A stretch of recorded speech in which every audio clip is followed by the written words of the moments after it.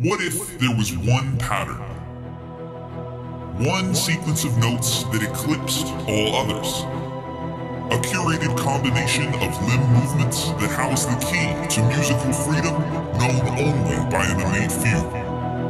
A pattern comprised of rights, lefts, and kicks that would unlock the mysteries of the rhythmic cosmos.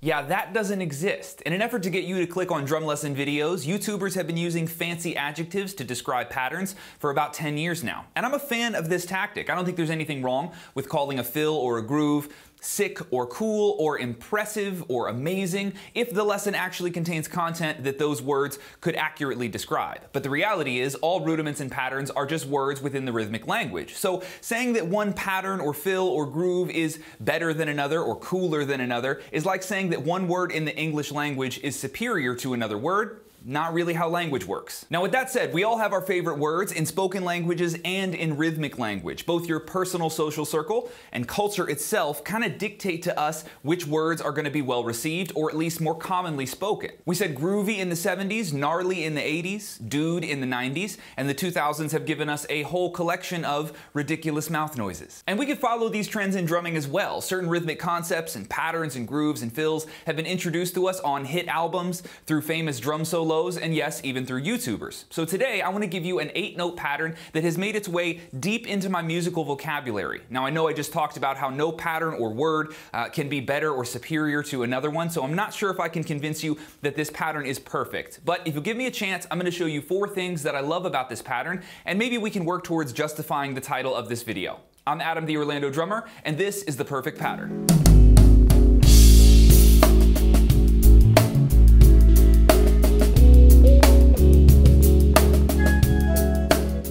The first thing that makes this pattern so sick is how mobile it can be, or how easy it is to move around the drum set. This is mostly because there's only 3 notes within the pattern that we actually want to move or orchestrate, which would be both of those right hands and that single left hand. So in this first example, we're going to play this pattern twice inside of a measure of 16th notes. Our focus here is to move those 3 notes of the pattern to different surfaces of the kit, with the left hand diddles staying ghosted on the snare. And remember that this is definitely not a speed exercise, but more of a creativity/exploration game. Let's give it a shot.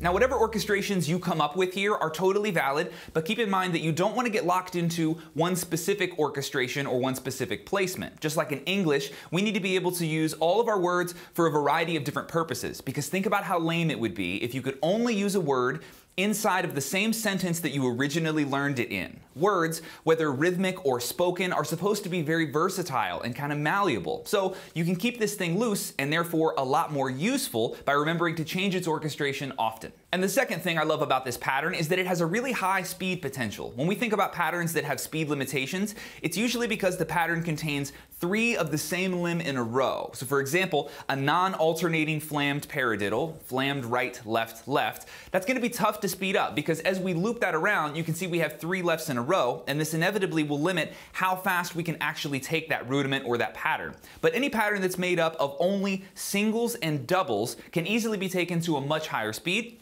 I'll show you what I mean.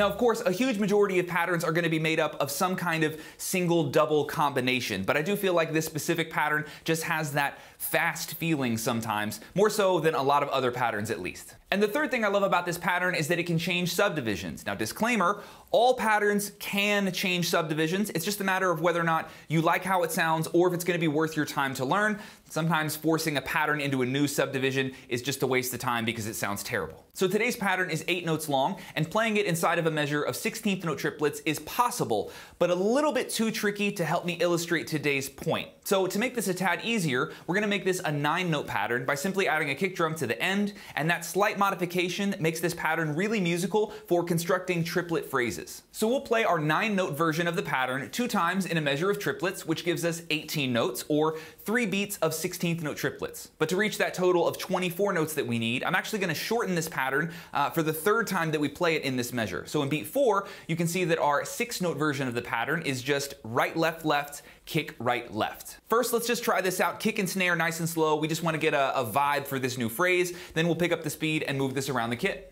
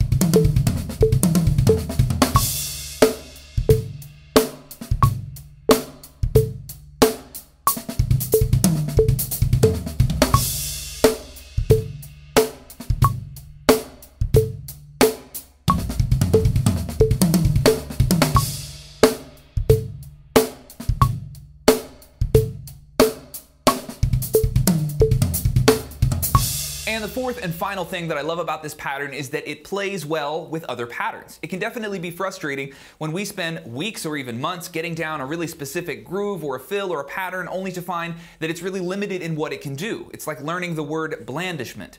Dope word, but you're not going to use that one very often. Now, in the case of this pattern, it's surprisingly easy to sneak this thing in alongside other musical ideas. So for this next example, we're going to improvise a 3-beat fill, anything you want, any pattern, any subdivision, and then we're going to end the fill with our 8-note pattern in beat 4 as 32nd notes. And I would really encourage you to get creative with those first 3 beats, the first 75% of the measure, because I think you'll find that a really wide variety of ideas can sit next to this original pattern, and they sound good more often than not.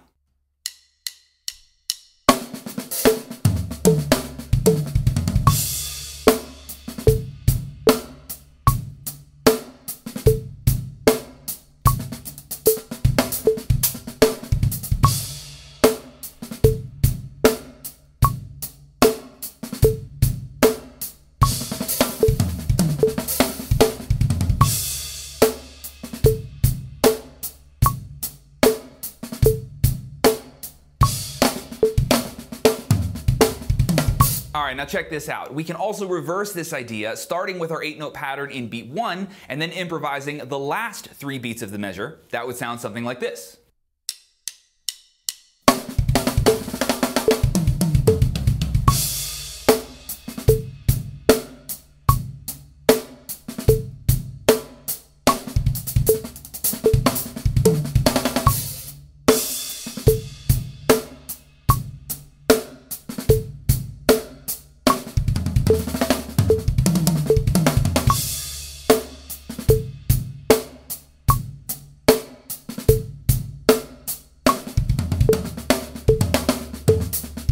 Just kidding, I have one more quick thing to show you. So you might remember when I first brought this pattern up to speed at this mark of the video, I actually stopped playing the pattern in the center of the pattern instead of completing the 8-note phrase when I barked that hi-hat. And that was genuinely an accident, but it's a super easy mistake to make because we can split this pattern into 2 individual 4-note groupings, and then we can reverse those groupings and it still sounds awesome. So our pattern would now be kick, right, left, kick, right, left, left, kick. Check it out.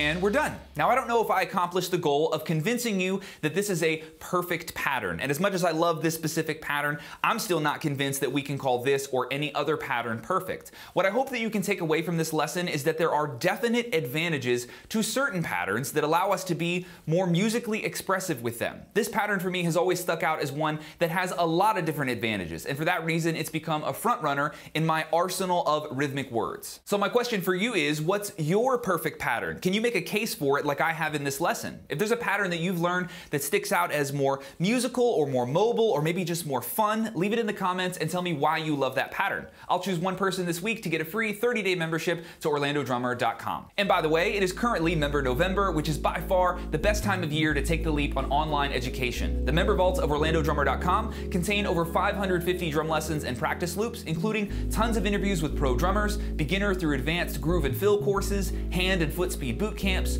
audio and social media masterclasses, and tons more. Through the rest of the month, my 6-month and annual memberships are on sale, and both of those subscriptions include a free pair of my custom Vic Firth 5/8 barrel sticks. I also have active military and veteran discounts running for the remainder of the month. At the first link in the description, you can tour the member vaults and watch a preview of every lesson and loop on the site before signing up. Thank you so much for watching, guys. I really appreciate it. Adam here, the Orlando Drummer, and I will catch you in the next one. Later.